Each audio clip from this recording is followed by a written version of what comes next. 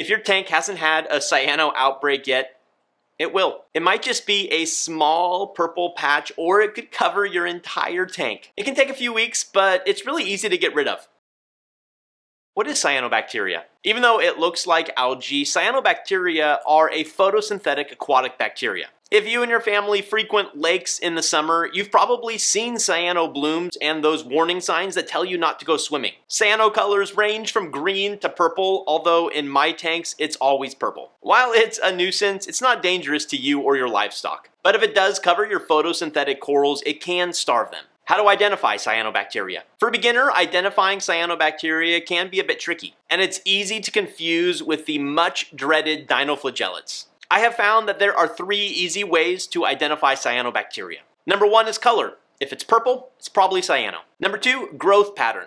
It covers everything like a mat. Rocks and sand, it doesn't matter. If it's spread out like a yoga mat and does this in a day or 2, it's probably cyano. Number 3, it detaches easily. Even though cyano does cover everything, there are no roots to it. If you attack it with a turkey baster or a power head, it'll come right off whatever it's covering. So what causes cyanobacteria? Who knows, to be honest. Some people say high nutrient systems, others say low nutrient systems, but I've had cyanobacteria appear in both types. We do know that in nature, cyanobacteria usually appears in the warm summer months in stagnant water. The only thing I know from experience about the causes of cyanobacteria is it's almost always found, or at least always starts, in low flow areas of the tank. How to treat cyano? There are only 2 steps for treating cyanobacteria. Step 1, increase the flow. Because cyanobacteria very loosely attaches to rock, sand, and coral, it blows off easily. So by increasing the flow in cyano-prone areas, it will just disappear because it doesn't have the strength to hold on. You can do this by turning up the flow of your wave maker, moving your wave maker to a new location so it hits those dead spots, or by adding a second power head or wave maker. The key to this working is to eliminate the dead spots as much as possible. Step 2, manual removal. I just use a turkey baster, but you could also use a small power head. Since you've already increased the flow in step 1, the newly freed cyanobacteria will float around in the water column until it gets sucked into your mechanical filtration.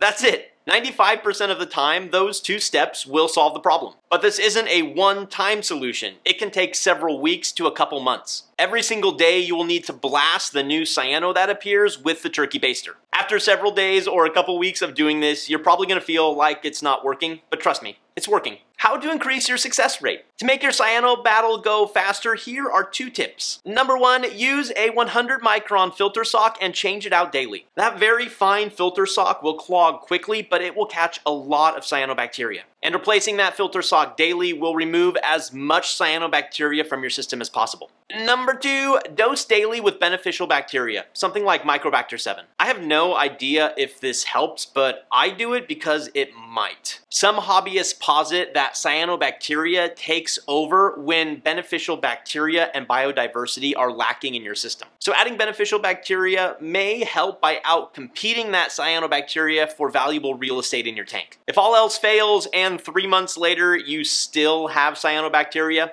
use ChemiClean. It's a reef-safe antibiotic that works like a miracle cure. Follow the dosing instructions on the container, and within 48 hours, your cyanobacteria will be 100% gone. As a new hobbyist, you're going to experience a lot of firsts, and some of them are going to test your mettle. This is the first video in a series called My First Challenge. Click here for the playlist, and you'll be on your way with simple solutions to complex problems. And as always, everyone, thanks for watching. Happy reefing, be well.